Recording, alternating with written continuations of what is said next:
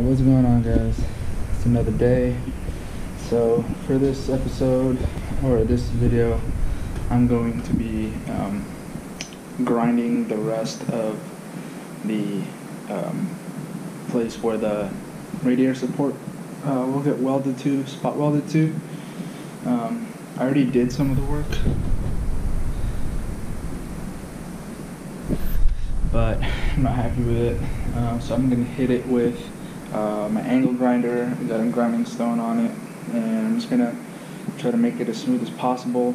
And then after I finish that, I'm going to be putting holes on the new radiator support so I could spot weld them together tomorrow. And once I spot weld that tomorrow, then we should be good to go.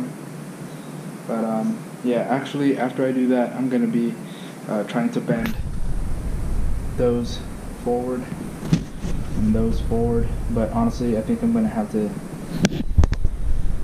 cut those and then just hammer them down as flat as possibly can and then weld it back together tomorrow. So yeah, we'll see how this goes.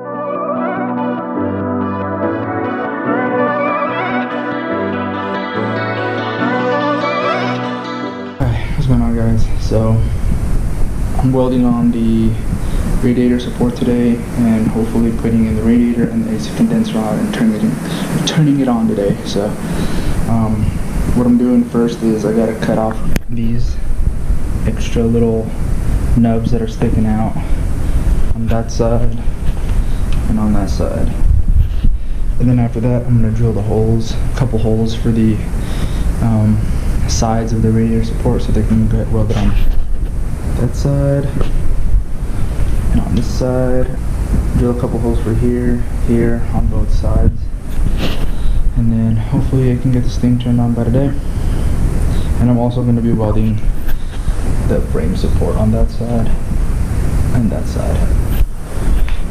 Let's get today's started.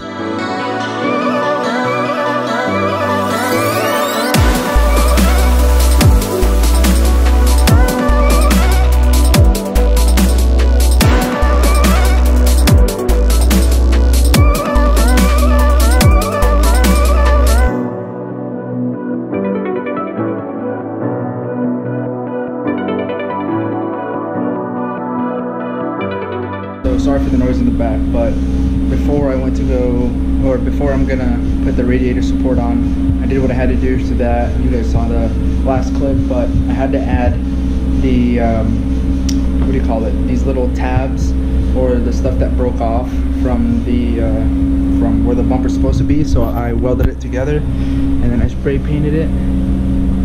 It's on there pretty nice. It's not the best looking paint, but boom, it's on there. So now it's just gonna dry up while I'm gonna put on the radiator support and then start working on that and then start putting her back together. Alright, guys, so check this out. Looks pretty good to me. Then let's start welding. I'm not going to be recording as much because I want to actually concentrate on actually welding this thing on right, so I'll just show you guys the finished product. There's going to be a lot of welding that I need to do, so I'm trying to get this done before it gets dark. So yeah, next time you'll see this, it's going to be on, so let's do this. Alright, guys, so I just welded it together and then I put a paint on there. It's like it's like a tough rust from Krylon, I think. Yeah, so that's how it looks. I did those today. Did that. The welds aren't the best.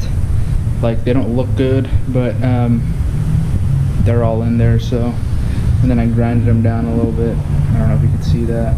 Probably can't, but yep, she's good to go. Now it's time to put her back together.